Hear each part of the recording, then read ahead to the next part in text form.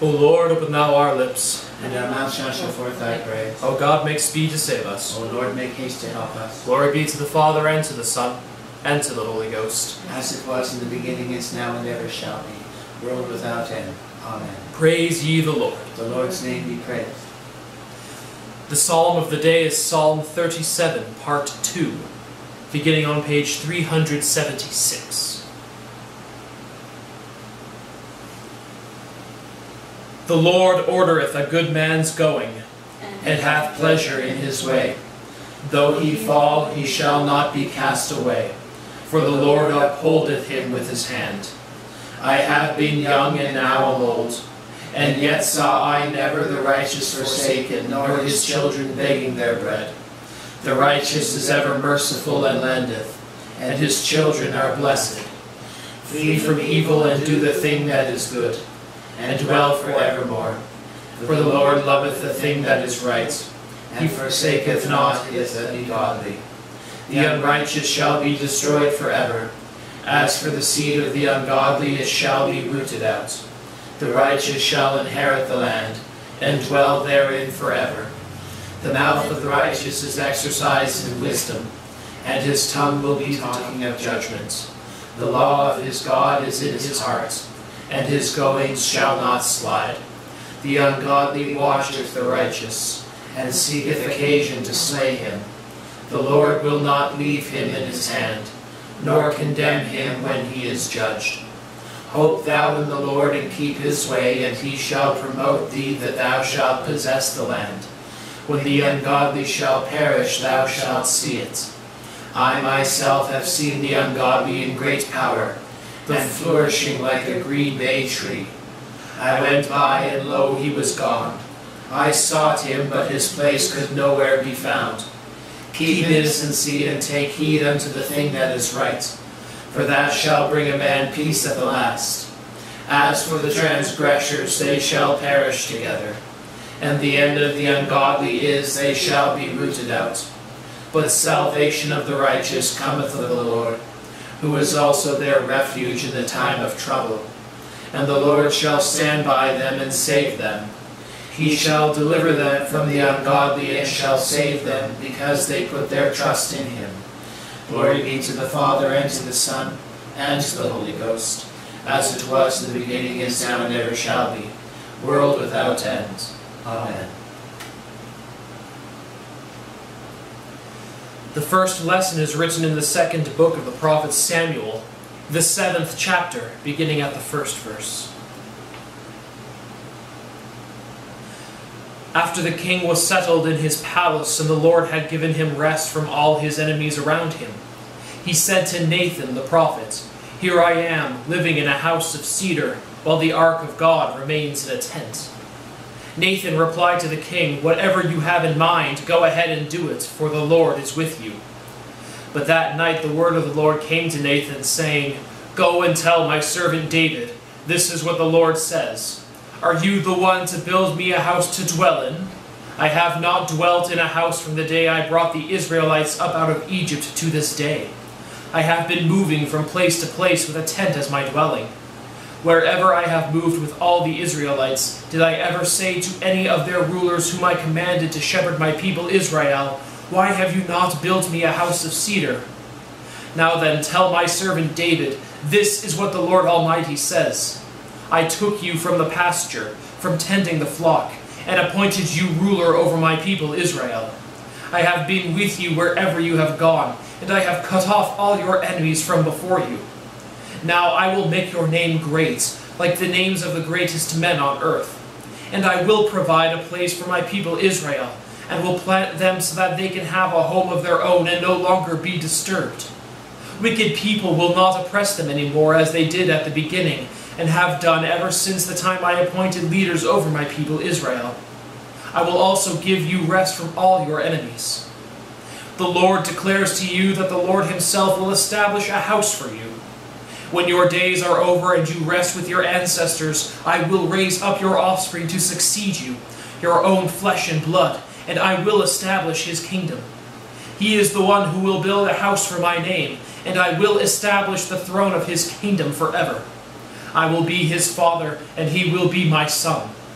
When he does wrong, I will punish him with a rod wielded by men, with floggings inflicted by human hands. But my love will never be taken away from him, as I took it away from Saul, whom I removed from before you. Your house and your kingdom will endure forever before me. Your throne will be established forever." Nathan reported to David all the words of this entire revelation. Here endeth the first lesson. David has defeated the Philistines and is at peace. Yet the thought comes to him that he lives in a palace, while the covenant box, that is the ark, the sign of God's presence with his people, is kept in a tent. David consults with Nathan the prophet, who tells him that not he, but one of his sons will build God's temple. Nevertheless, in Nathan's divine message, the Jewish messianic hope is for the first time tied to the line and dynasty of King David, of whose seed eventually the Christ child, Jesus, was born at Bethlehem. My soul doth magnify the Lord, and my spirit hath rejoiced in God my Saviour. For he hath regarded the lowliness of his handmaiden. For behold, from henceforth all generations shall call me blessed. For he that is mighty hath magnified me, and holy is his name. And his mercy is on them that fear him throughout all generations.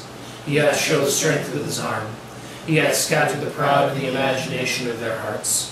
He hath put down the mighty from their seat, and hath exalted the humble and meek. He hath filled the hungry with good things, and the rich he hath sent empty away. He, remembering his mercy, hath opened his servant Israel, as he promised to our forefathers, Abraham and his seed forever. Glory be to the Father, and to the Son, and to the Holy Ghost, as it was in the beginning, is now, and ever shall be, world without end. Amen. The second lesson is written in the book of the Acts of the Apostles, the 8th chapter, beginning at the 4th verse.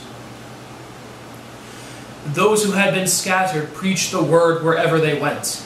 Philip went down to a city in Samaria and proclaimed the Messiah there.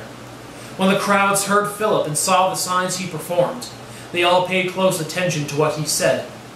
For with shrieks, impure spirits came out of many, and many who were paralyzed or lame were healed.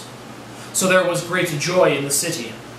Now for some time a man named Simon had practiced sorcery in the city, and amazed all the people of Samaria. He boasted that he was someone great, and all the people, both high and low, gave him their attention and exclaimed, "This man is rightly called the great power of God." They followed him because he had amazed them for a long time with his sorcery. But when they believed Philip as he proclaimed the good news of the kingdom of God in the name of Jesus Christ, they were baptized, both men and women. Simon himself believed and was baptized, and he followed Philip everywhere, astonished by the great signs and miracles he saw. When the apostles in Jerusalem heard that Samaria had accepted the word of God, they sent Peter and John to Samaria. When they arrived, they prayed for the new believers there that they might receive the Holy Spirit, because the Holy Spirit had not yet come on any of them. They had simply been baptized in the name of the Lord Jesus. Then Peter and John placed their hands on them, and they received the Holy Spirit. Here endeth the second lesson. In this lesson we read of the mission of St. Philip, one of the 7 deacons whose ordination we read about last week. Here the first step is taken towards a wider conception of the church, as the gospel is extended to a Samaritan, that is, a person much hated by the Jews. St. Philip's ministry in Samaria is received with great joy, and when the church in Jerusalem hears about the Samaritan converts, the 2 apostles, Saints Peter and John, travel there to lay hands on them with prayer, the first mention of the rite of confirmation in the New Testament.